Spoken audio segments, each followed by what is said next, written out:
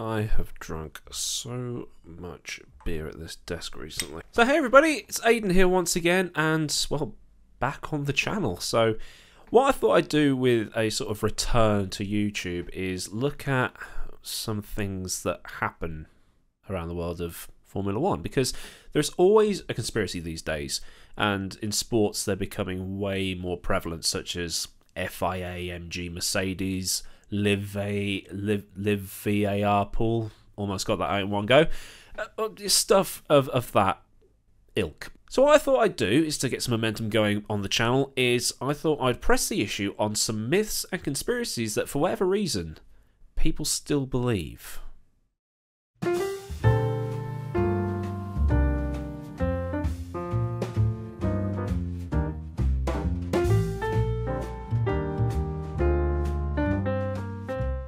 So I thought I'd get things going with the 1994 Benetton and its rumoured traction control. So the story here is that after being punted out of the 1994 Pacific Grand Prix at Aidan, Aidan Senna stood at the side of the track and watched Michael Schumacher's Benetton just go round and round and round and round, listening for any telltale signs of traction control, because Senna was convinced that there was something iffy about the car, whether it was running some sort of illegal aid that had been banned at the end of the 1993 season, or some other bits and pieces like that.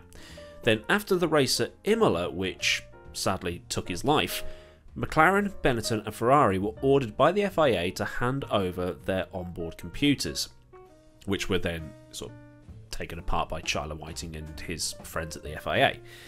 So Ferrari complied immediately, but Benetton and McLaren took a lot longer to do so. Now, McLaren were found to have this automatic gear shifting system that was automatic on the upshift, but the driver controlled it on the downshift, so it was exploiting a little bit of a grey area in the rules, so McLaren effectively got away with it. But Benetton, well, they were found to have something which is now known as Option 13, which is also the name of my TC UK touring car team, which is a cheeky plug. But when the FIA asked about it, Benetton showed them how it worked. They could either plug in a laptop and do it that way at the start of a race, or the driver could effectively enter a cheat code on the steering wheel. So it's what? A, B, B, X, Y, start select? Is that it? And what this then allowed is for Schumacher, Verstappen, Herbert, whoever was driving the car, it meant they would get a perfect start every time. So what they effectively had was, well, what they did have was launch control, not traction control per se. People say, oh, Senna was right, Senna was right. Well, they had an illegal driver aid, just not the one he thought that it was. Moving on into number 2, we have the 1600 horsepower BMW engine from the 1980s.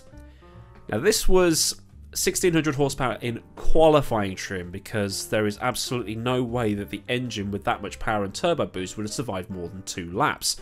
And there's a reason I call that Brabham the world's fastest hand grenade, because if it ever did more than 2 full tilt qualifying laps, it would blow up, because it was having 4 bar of pressure shoved through it, and they were designed to do so, but not for that long. And this was back in the days when teams had gearboxes, engines and FI issued tyres just for qualifying, and then they just ran detuned engines and gearboxes to last the race. Now I went on an internet and looked this up, and on Reddit there was this user called Cloic, I don't know how to pronounce it, but he said that it seems that every year people add another 100 horsepower onto it so they can do the back in my day argument and, win said argument. But it was a 1.6 litre turbocharged inline 4 with more power in qualifying than any V12 or V10 ever had. Maybe we should be lobbying to bring those back instead. Now, Automotor und Sport, which is a German publication, you can probably tell by the name, it's going to turn out to be Swiss, isn't it? Or Austrian. Automotor und Sport puts the actual amount of horses up to around 1430 horsepower at 5.1 bar of boost, which is around 74 psi for you Americans. Now moving on to number 3, my favourite, Timo Glock let Lewis Hamilton pass for the 2008 Brazilian Grand Prix. There's onboard footage on YouTube. You can watch that whole last lap from his T-cam above his head. That car was impossible to drive in the wet. And that's how Formula 1 tyres work. You have them built for wet weather, damp weather, and wet weather. Road car tyres, they work in almost all weather because they're designed to. They push water out the way, they have grip on slippery surfaces and things like that. They'll do 12,000 miles if you drive like a civilised human being. Formula 1 tyres will barely last 300 miles. In case you weren't there, the 2008 Brazilian Grand Prix, Lewis Hamilton won the title on the last corner of the last lap of the last race of the season, gaining the 5th position he needed to snatch the title away from Felipe Massa, who won the race. And if Felipe won, Lewis had to be 5th or higher to do so, and he won the title by a single point as a result. Now, there were conspiracies left, right and centre, and still are, that Glock took a dive to let his mate through, or was paid by McLaren, depending on which Twitter feed or Facebook comment thread you read, and was gifted the championship on his way to becoming now the winningest driver of all time. Except, they weren't really mates. Hamilton was friends with Sutil rather than Glock, and at Monza that year, Hamilton had squeezed Glock wide at the first chicane at Monza. I think it was on the entrance to the first chicane at Monza, and Glock was a little bit miffed by that. And he said, I'm not going to let that happen again. So he had no reason to let Lewis through. But, I think it's just salt that feeds that one. But, come on, he was on slick tyres, groove tyres as they were back then, and it was pissing down. Him and Trulli were still out there on the slicks, and even if Glock had pitted, and this is the most important part, if Glock had pitted, he'd have still finished behind Hamilton. And not only that, he and Trulli were something around 22 seconds slower than the rest of the field on that final lap, and were less than a tenth from each other's lap on the lap Lewis and Vettel passed him. So I don't know how people can seriously suggest that Toyota choreographed it to be that close. But, needless to say, Glock has made sure he can never return to Brazil again. Once because he denied a Brazilian the first title since 1991, and the other reason being he had the number 17 car in DTM. Why is that an issue?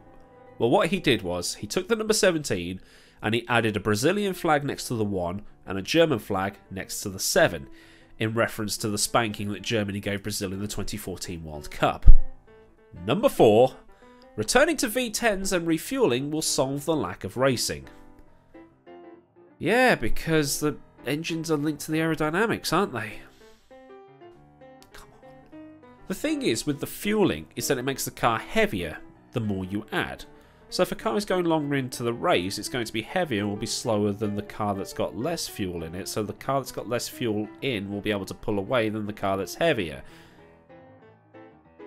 You won't be able to catch up and you won't have any racing. Then everything just happens in the pit lane and then you'll be complaining that there's no overtaking again.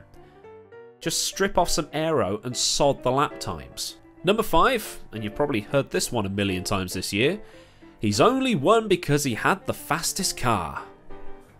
Well, yeah. Nobody won in an Andrea Moda. And number 6, pole position on the dirty side in 1990 because Balestre. Are you sitting comfortably? Then we'll begin. Formula 1 first went to Suzuka in 1987. Gerhard Berger took pole position in that race.